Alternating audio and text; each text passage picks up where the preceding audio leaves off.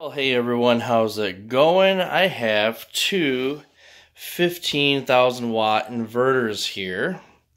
These are both 15,000 watts. This one here is 48 volts. This one here is 24 volts. So, I get asked on occasion, what are the differences between the two that are on the sale, let's say on Amazon or the PowerJack website? And can I upgrade a 24 volt inverter to a 48 volt inverter? Well, first of all, I'll answer the first question. The difference between the two is simply the input voltage. Now, with a 24 volt inverter, you're going to get more heat because you are taking 24 volts DC in and you're stepping it up to 240 volts, 120 volts, depending on if you use both of the output legs. It is a split phase inverter. So essentially what happens is the input, 24 volts, goes through these two main boards here. These main boards here convert the 24 volts DC to 18 volts AC. So you've got the 24 volts DC that'll come in to this side here, as well as the ground here. And then it will be output to the transformer on this side here as 18 volts AC. The transformer then steps that 18 volts all the way up to 120 volts or 240 volts.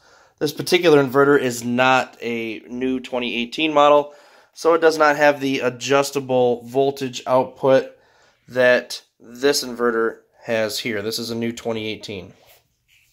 Okay, so you're generating more heat. That's a step. That's quite a bit of a step up.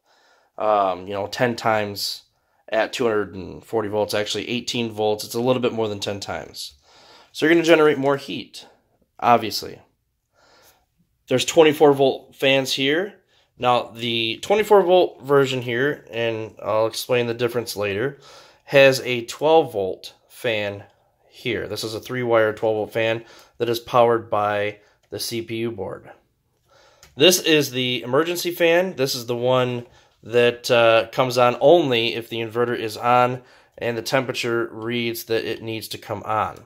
These two fans here are controlled by the manual fan switch.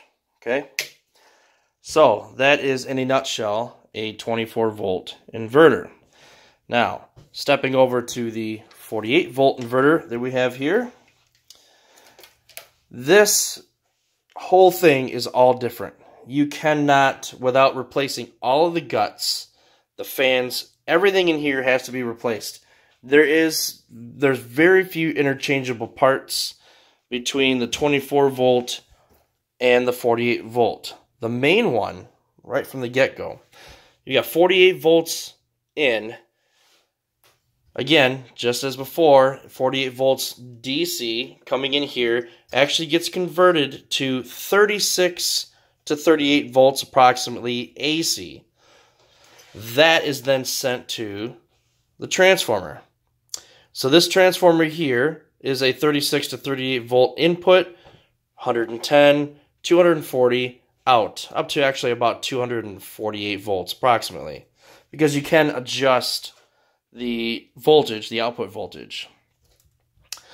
So you cannot just change this. You cannot swap this transformer in to here, because what's going to end up happening, I mean, you technically could. Let's just say that you could. But what's going to happen is this transformer here is going to see a huge increase in voltage, because your main boards here, these are the main boards, the two DC to AC converters, are going to be sending 36 volts to this rather than 18. So you're doubling the voltage, which means you're going to get 400 volts or more out of this transformer. So that's obviously not going to work, because you need 240 at best, or at max. So that's just not possible. This transformer weighs about 15 to 20 pounds more than the 24 volt transformer. As far as the weight's concerned for the rest of the stuff, it's pretty much the same. So you'll notice that the 48 volt inverter weighs about 20 pounds more overall versus the 24 volt inverter. Also, you have 48 volt fans. These fans run directly off of the battery bank. They are controlled, obviously, by the manual fan switch. You also have a 2-wire, which is different than the other one, which is a 3-wire. You have a 2-wire fan here that is also 48 volts because they tie it in to this here, and it's actually activated by the CPU. So you got 48 volt fans in the back, 24 volt fans here, 12 volt fan here, and with the 48 volt inverter, oddly enough, and I haven't been able to figure this out, you get thicker wire. Now, I had made the suggestion a while back that they use some thicker wire. They did on some of this stuff here. This is 10 gauge wire, whereas on this side here, you're getting 12. So this is 12, and this here is 10. So you are getting some slightly larger wire here. And you know what? It's actually the same output voltage as this one here. You can see how much smaller this wire is here. It's actually the same output voltage. So I'm not exactly sure why they decided to go with a larger wire for the larger transformer, because it's actually, like I said, it's the same output voltage. This is 240 volts, 240 volts. Same output as far as watts, 15,000 watts, etc.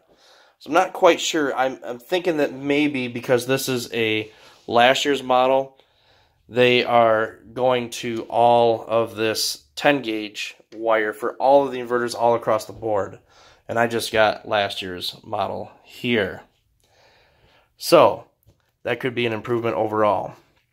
And then of course you got some cable management system, which does not affect the inverter one bit or between the two here. In fact, they're using a new style with some wire loom that's going to be going around rather than use this tape.